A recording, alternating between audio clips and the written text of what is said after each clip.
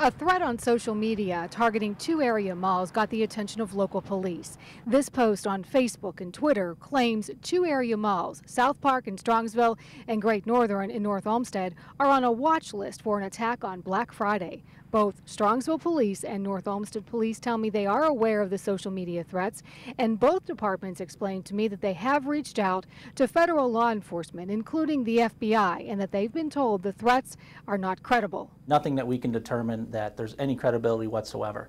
People are unfortunately sharing it, and there's nothing substantial behind it at all.